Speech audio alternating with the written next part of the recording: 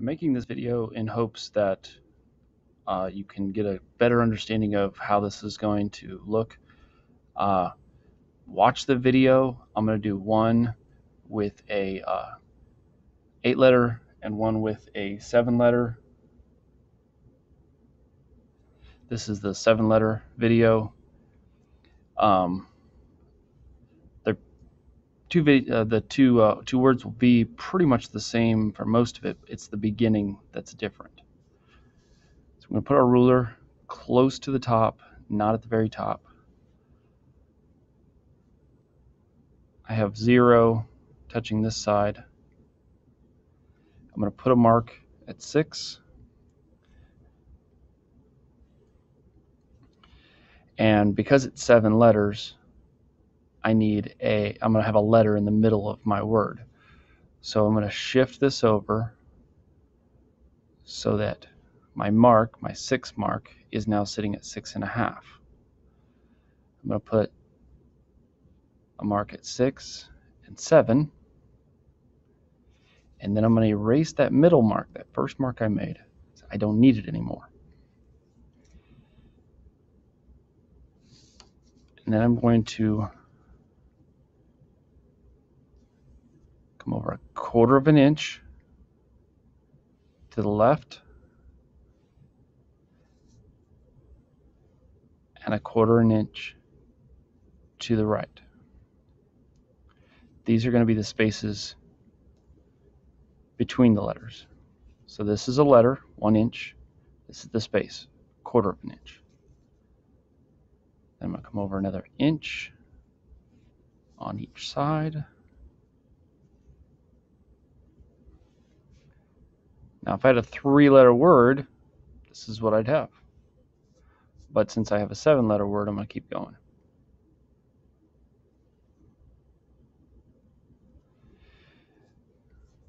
I think I'm going to draw myself a line.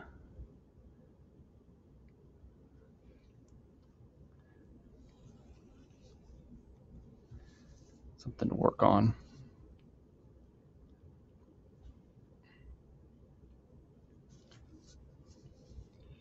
So 1/4 of an inch over there, 1/4 of an inch here. And then an inch over here.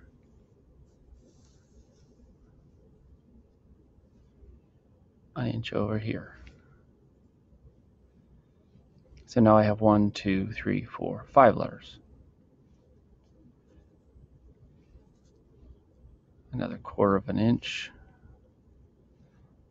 And another inch.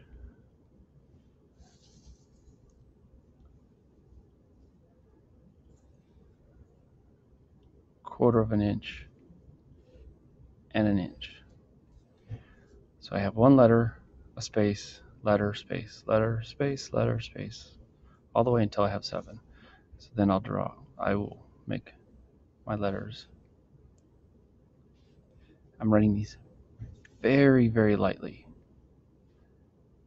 because I want to erase them when I'm all done. Okay? That's how to do a 7-letter word.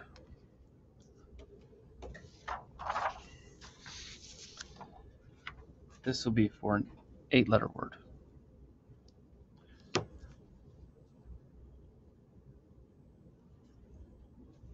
going to draw another line. Because it's 8 letters, and another mark at 6, because it's 8 letters, I'm going to have a space. So I'm going to put my 1/4 of an inch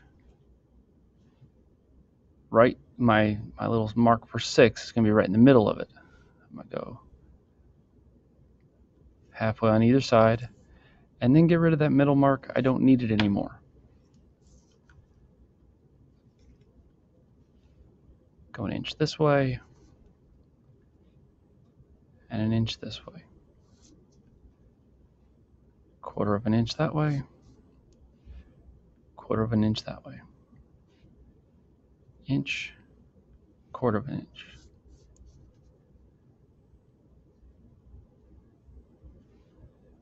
Inch, 1/4 of an inch. inch, quarter of an inch, inch, quarter of an inch.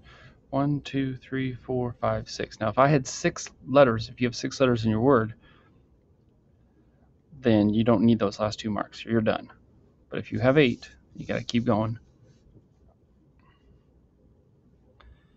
1 more inch out there.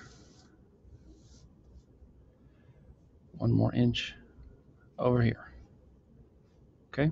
Now, everything from this point forward is exactly the same. Everything from this point forward is exactly the same.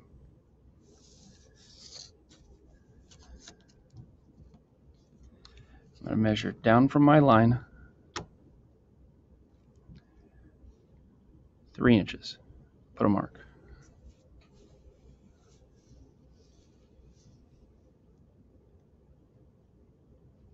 Down from my line 3 inches. I'm going to connect those 2 marks with a very light line. This line will go away, so I want to get rid of as much of it as I can. And then, using this mark, looking at the side of the paper, make sure the side of the paper and the ruler are parallel, and then I draw a line from this mark down to my line. This needs to be light as well, because most of it will be erased. I'm going to do that for all my marks. If you find your letters start looking all wobbly and wonky, then what you have to do is put those marks down here. That means more measuring. So if you don't like doing extra work, then take a second, look at the ruler, look at the side of the paper, and make sure that they are parallel or going in the same direction. They're never going to touch.